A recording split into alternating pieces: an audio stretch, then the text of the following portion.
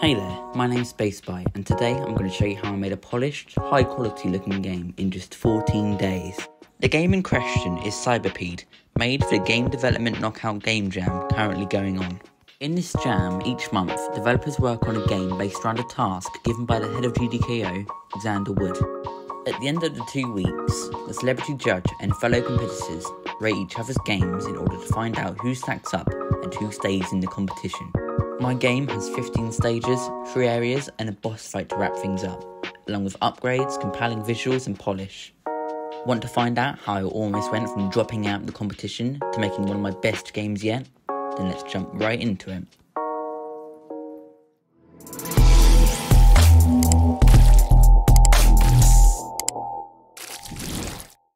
Starting off, I knew I wanted to make something that tried something new and was a bit out of my comfort zone, since a lot of what I make is platformers. So, when the task got revealed as Recreate Centipede, I flooded with ideas. I hopped in my game engine with a rough idea in mind from a brainstorm session and got to work. I started off with a simple centipede that moved back and forth, but I quickly realised that it'd be quite hard to do some of the more complex centipede mechanics like splitting. I tried looking around for examples of my engine Construct Tree, but I couldn't find anything that worked, so I went back to the drawing board. Who knew a game from the 80s could be so complicated? I tried to make some art to get my mind off things, and it got received really well.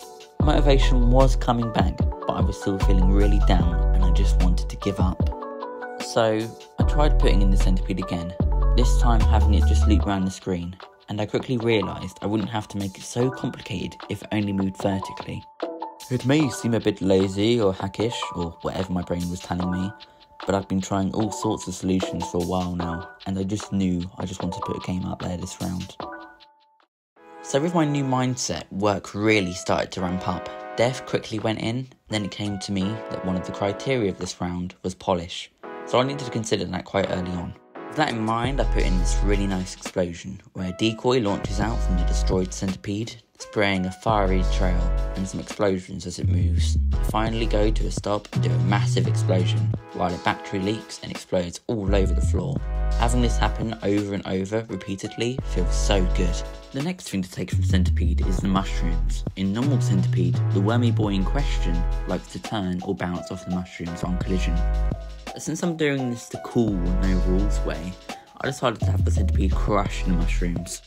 While this seems like it's assisting the player right now, it's a small hindrance later on.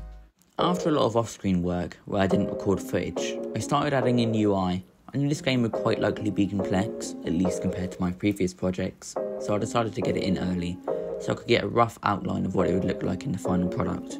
One of my design decisions was adding a timer.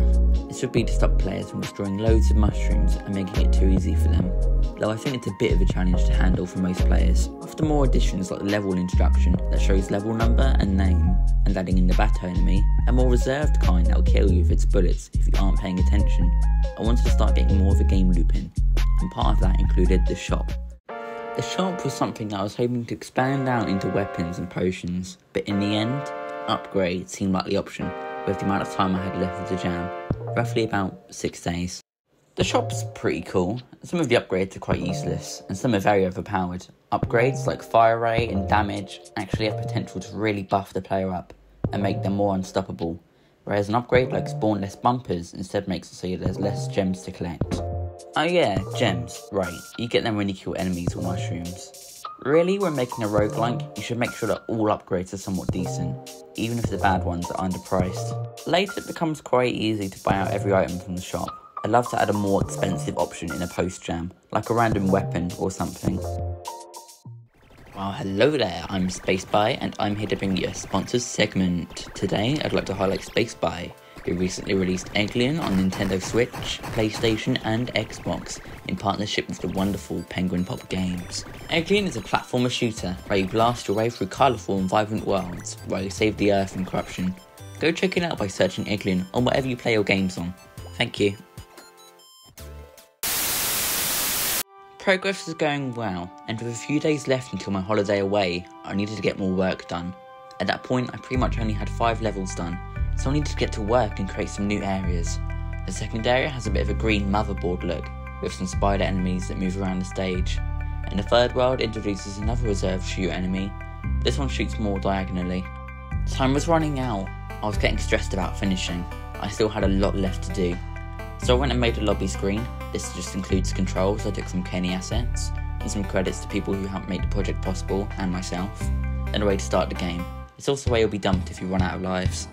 I then went off and made the boss fight. I won't spoil it, though I've received a lot of feedback about it being easy, where you have plenty of upgrades. Still, it's a sight to be seen.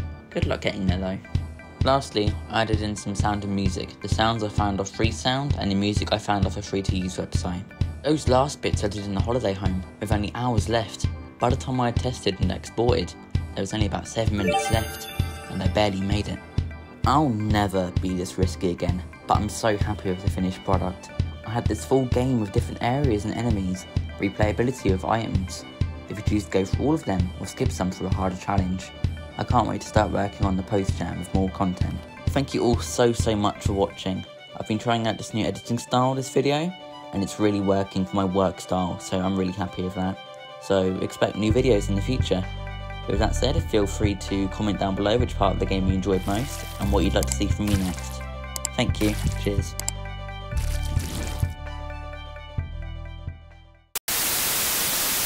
The shop was something I was hoping to expand out into weapons and potions, but in the end, upgrades seemed like the option for the amount of time I had.